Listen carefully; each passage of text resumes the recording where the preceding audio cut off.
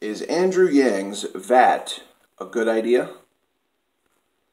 So Andrew Yang wants to implement a value-added tax, simply known as VAT. So all countries, all Western countries, have a value-added tax, except America.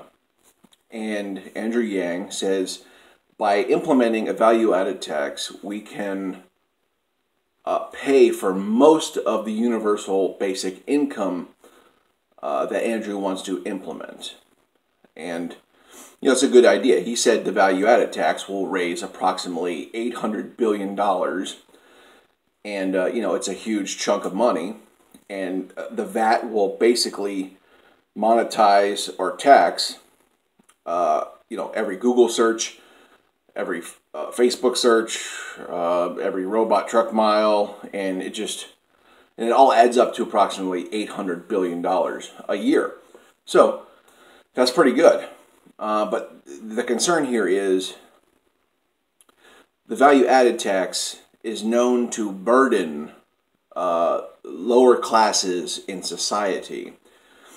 Where, Andrew said something, he wants it to be half of the European rate. The European rate is 20%, so that would be 10%.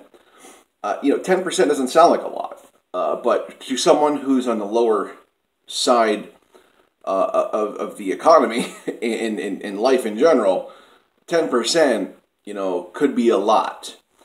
So there's a valid concern there. Why are we going to burden the poor in America with a value-added tax? When it's just detrimental to the poor.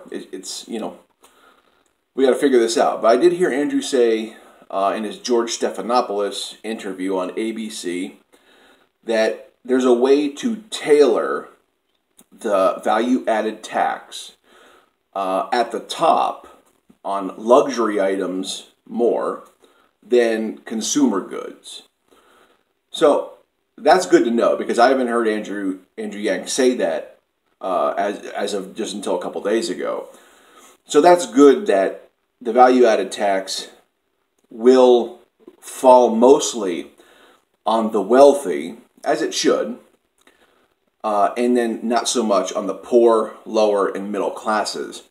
So that's a good thing about the value-added tax. I've heard a lot of people really just get upset about it and say, no, we can't do that, and there's valid concern there, and you're right to be concerned about that. But the goal is, Andrew Yang is going to tailor it. Now, he hasn't said how he's going to tailor it. I would love to see the charts.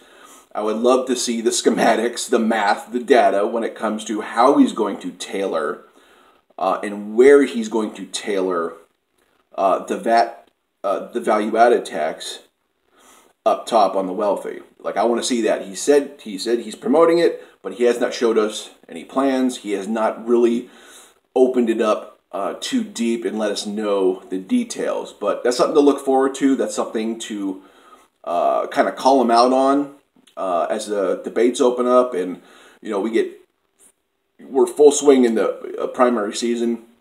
It's a good question to ask Andrew to elaborate on how he would tailor the VAT tax. So I just wanted to run that by you. Hope you're having a good one. Like, share, subscribe, click the bell on the side.